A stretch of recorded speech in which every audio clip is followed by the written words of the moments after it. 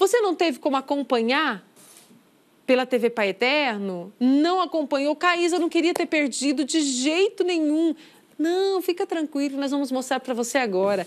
A Daiane esteve presente neste momento, nessa Santa Missa, registrou os momentos especiais que nós vamos partilhar com você agora. Tudo com a Daiane Rodrigues. Vamos lá, ver como que aconteceu.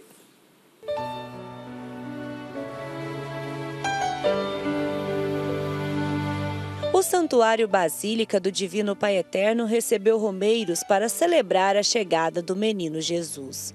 Todos os que decidiram viver esse momento aqui na casa do Pai carregavam no coração um pedido especial. É que ele realiza o sonho de todos nós, né? Que dê paz, muita harmonia para a gente seguir a vida, né? Que Jesus renasça no meu coração, no coração das minhas famílias, né? Que a gente possa ter várias oportunidades de voltar aqui e a gente se encher mais do Espírito Santo, da graça de Deus, né? Para a gente poder viver uma vida melhor, uma família mais unida, melhor. É a cura minha e dela, né? Eu também preciso de cura.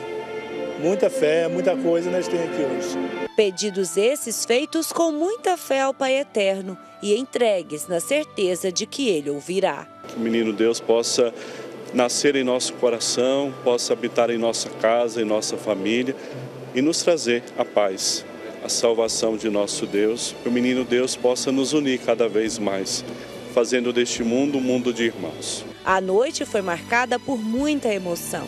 Antes da Santa Missa, aconteceu a bênção do presépio, que tem um significado especial. Momento especial de nos colocarmos diante do presépio. Esse ano estamos celebrando 800 anos do primeiro presépio feito por São Francisco.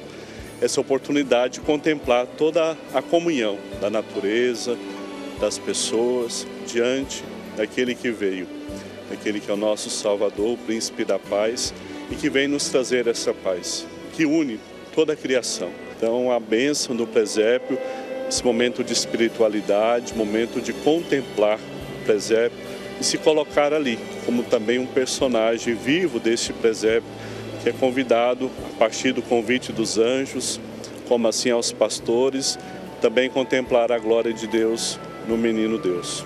Celebrar o nascimento de Cristo é estar ligado à igreja em todo o mundo, que se firma e se une na fé e na esperança de um novo tempo. É chegado um novo tempo, um momento esperado por todos nós cristãos, nos preparamos muito bem com o advento, acendemos nossas velas interiores, as velas do coração, que é luz de cada um de nós, e agora com a luz de Cristo que ilumina, e é por essa luz que nós vivemos e nos guiamos. Hoje é Natal, luz e esperança para cada família, por isso que alegria poder celebrar. Bem-vindo aquele que vem, em nome do Senhor. É permitir que o nosso coração seja a manjedoura que acolhe Jesus que nasce. Para os devotos, viver esse momento na casa do Pai é necessário.